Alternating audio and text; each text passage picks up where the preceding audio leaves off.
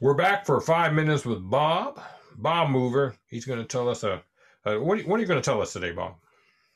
I'm going to talk a little bit about the little that I knew Bill Evans. I had a couple of experiences that were intense and profound and brief encounters with Bill.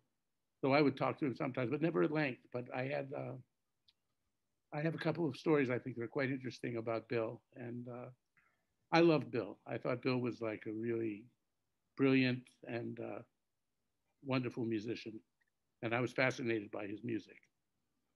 And in 1970, 71, I was in Boston. Jackie Byard, I'd met Jackie in New York, and he brought me up to play a concert at Harvard University with him and Alan Dawson and Buell Neidlinger. And I did this Harvard University concert with Jackie. And then Jackie said, well, why don't you come to the New England Conservatory and just hang out with me and you come to my classes? And I happened to have a friend living in New England Conservatory, going to New England Conservatory, who had a roommate that was never there. He was on the road. He came in for exams. So my friend said, look, I got an extra bed in the room. I said, that's great because we're in Jordan Hall. The practice rooms are open all night. So I was basically living in New England Conservatory, which is another story of my life. But the main thing is that at this time, a lot of the black cats were upset with the white guys just for even playing the music. It was some of the cats would make you feel that it wasn't yours. They'd say, "Look, man, I got nothing against you, but this is our stuff." And like you got your Mozart, you got your Beethoven, you got your Stravinsky, even, but leave our stuff alone. It's not your place to be playing this. And if they didn't say it directly, they sometimes gave you that feeling. Of course, this is not the majority of black people. This was a few. Martin Luther King had been assassinated in 1968, so we're still really dealing with a 1 or 2 year difference from that happening, and that really did change the racial climate of the Yeah, country and I agree. in jazz. So anyway, I was studying. I thought maybe they're right. So I was studying composition with Joseph Maneri, and learning the Schoenberg harmony method. And I was trying to do a piano reduction of a Mozart Sinfonia Concertante in E flat, with violin and viola. And I thought I might want to be a conductor because if these guys were right, and maybe this was my music, then maybe I should be a conductor. I knew I had to be a musician, but maybe I shouldn't be a jazz saxophone player. Maybe I should be a conductor. I don't know. I was torn. So Bill Evans was appearing at the Jazz Workshop, Paul's Mall in Boston. And I just had this idea for two reasons to go meet Bill Evans.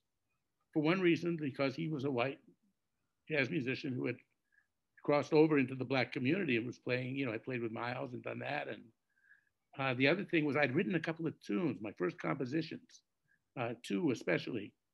And I really had Bill in mind on one of them. And the other one was just the tune. I thought he might like it too. So I was wondering, as you have the audacity when you're 18, which you don't have when you're 30, to just go up and ask great people, by the way, could you listen to this thing that I wrote?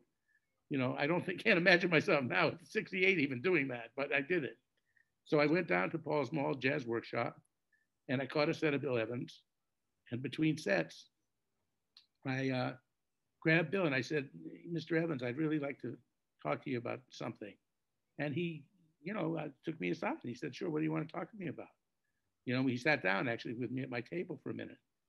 And I said, I have this situation, and I'm a white guy and I'm trying to play this music. And is it black music? Are they right? You play jazz and, can you relate to this story? He said, oh, I've had that many times in my life. And he was really just beautiful, man. He was like an old friend. He was just, all of a sudden, he was Huh. very warm. And he said, oh man, it's and he even chuckled, he even laughed a little bit. He said, oh yeah, that one. He said, yeah, I experienced that. And I read later he had kind of gotten some of that on Miles' band and some other situations. Right. He said, and of course, he said, I've got wonderful black friends. He said, but when I was in school in Louisiana, I thought I became a classical flute major. And I thought I would become a classical flautist like Jean Pierre Rampal. He said, I was really thinking about that. He said, because of that very reason. He said, I said, maybe they're right. Maybe it isn't my music. And maybe this should be. He said, and I was into the classical repertoire too. And I knew I had to be a musician just like you. So what, I said, what'd you do? And what made you change your mind? What made you decide, finally make the move to become a jazz musician? And he had this pensive look on his face, and he was silent for 30 seconds or so at least. And then he said, I think it comes down to, man, he had this New Jersey accent, man, I think what it comes down to is the need to swing. How much do you need to swing? He says, because classical music will fulfill a lot of things musically. I mean, a lot of your musical desires. But there's just the thing that I guess what probably makes you really be a jazz musician is this need to swing. You have to feel a need for it. The need to swing. The need to swing. Yeah. Which and I thought would be the title of a good book. It would be a good book, The Need to Swing. One part of the story is then I felt a little more confident with him. And I said, I'll go to the next place. And then he invited me over to his table. He said, would you like to sit with my wife, Ruth, and I? He said, and I sat with him. And he said, no, he didn't do it then. I'm sorry. I said, I'd like you to play these tunes of mine. I brought these tunes. And I just wanted to know if I could give them to you. You don't have to play them in front of me or anything, but if you could take them and maybe, just write me about them. I left my address. You could tell me what you thought of them or this and that. He said, oh, better than that. He said, tonight, I really can't do it. I'm a little under the weather. He said, but tomorrow night, he said, come back. And, I'll make sure you get in. If you don't have the money, you can come as my guest. And you can sit at my table.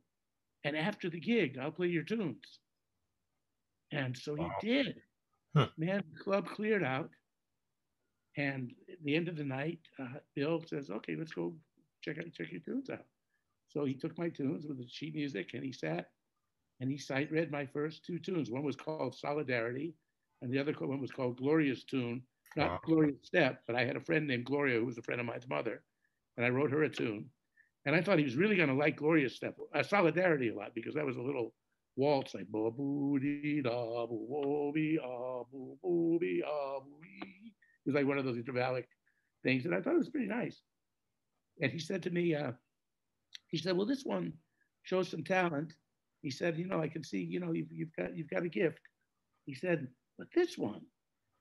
And that was called Glorious. He went, bo bo be doo da boo dee ba da be dee doo doo be dee doo dee doo da ba doo da. He liked that. He liked that one. He liked that one, which I didn't think he was going to like that much, But he said, now this one. He said, but the thing is that you copped out at this point. He said, I want to hear more at the end of the bridge. He said, you kind of made it like a short bridge, and it sounds like you lost your focus there for a second. I said, I think I really have never been happy with that part of the song. He said, yeah. So he said, you got a good 3/4 of a tune there. He said, so go back and work on that. The other one is nice too. He said, but this one has really got something. That's an amazing story, Bob. And you've had some amazing encounters with jazz greats. So I'd like to end that story right there if we could. That's a pretty good one. And then we're going to get back together when we have some more time for the story on Chet Baker. Unfortunately, we're out of time for today, I think. Well, I think we've done a lot, and that's a great story. So be sure to visit Bob Mover Academy. I can't remember what I think it's bobmoveracademy.com, is it? Academy, yeah, the website is bobmoveracademy.com. The actual is Bob Mover Academy of Music, but in the website, it's just Bob Mover Academy. And, we've got wonderful teachers. I hired a whole bunch of my great friends like you, and also some other people like Dave Kokoski and Rick Margitza and, Victor Lewis and Sounds good. Michael Clark, a whole bunch of great people. Ed Howard. There's too many to mention, Yeah, but they can visit. I'm going to put a link in the bottom of the YouTube, and we're going to have another moment with Bob because I want to hear the other story about Chet Baker. So thank you, everybody. We'll see you next time. Have a good one. Thank you, Marshall. Thank you. Be safe out there. It was a pleasure.